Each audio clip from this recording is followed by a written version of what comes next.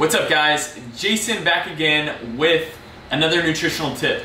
Gonna keep this one short and sweet. We're talking about priorities on a budget when it comes to nutrition and supplementation.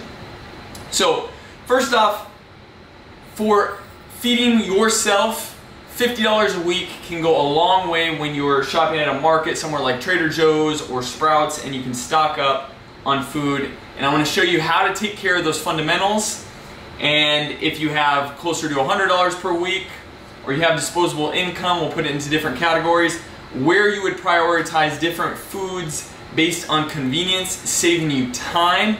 And then also we're going to touch on supplementation, covering the necessities, and where you can pay a little bit extra to get that extra 1-2%.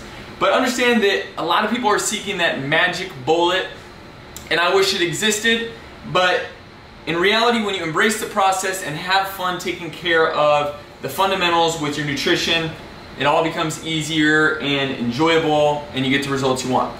So first off, stocking up on meat, as long as every week you have some protein sources of ground beef, ground chicken, chicken thighs have a lot of flavor.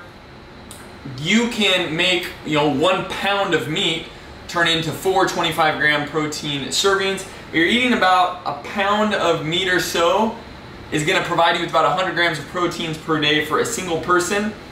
So stocking up on the ground beef, chicken, eggs, easy protein sources that go a long way, and then little single serving protein packs like chicken and tuna. Trader Joe's makes this wild salmon that gives you over 30 grams of protein with very low fat.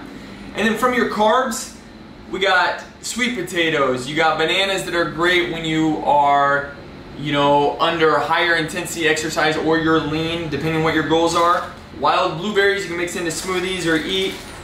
Carrots, oats that you can mix for overnight oats. You can do pancakes, all kinds of fun things. And then avocados, great source of fat. So again, this is a kind of a foundational base of foods that should be your higher priority. And then you can add in all the fancy stuff and the sweeteners and all that stuff if you have extra money. When it comes to sweeteners, to save money, pick a couple go-to seasonings like coconut aminos you can get from Trader Joe's or Sprouts or wherever, a good sea salt, and a nice seasoning blend that you like. So maybe something spicy. That's an easy way to make all this food more enjoyable. Remember, every time you're cooking, cook extra so you have easy sides. This saves you so much money. The average meal when you're eating out is closer to 10 bucks, sometimes more depending on where you're at.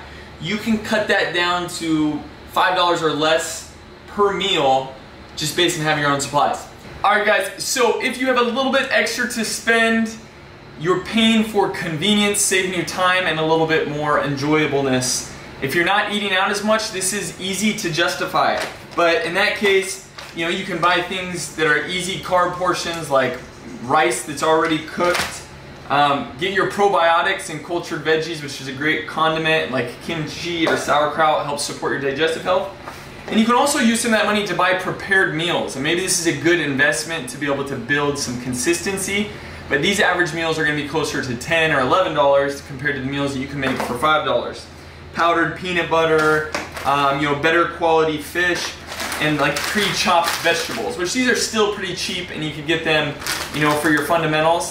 So look for frozen vegetables, and Trader Joe's has, a lot of chopped vegetables that make it easy to create your own salad bar and meal prep. This stuff saves you money, saves you stress, and makes it easy to put your meal plan together with a nutrition plan that will fuel your goals. Next up, these are the things that you want to cover your deficiencies. You have a little bit extra to spend to get that extra 1%, sometimes up to 5%. But a good protein powder is something to help you meet your protein goals, but also you can use it as a flour alternative or functional ingredient to make things like protein pancakes and protein cookies and all that fun stuff. Creatine. So if your goals are performance and pushing yourself, there's also studies that show that it helps with cognitive function, sleep deprivation.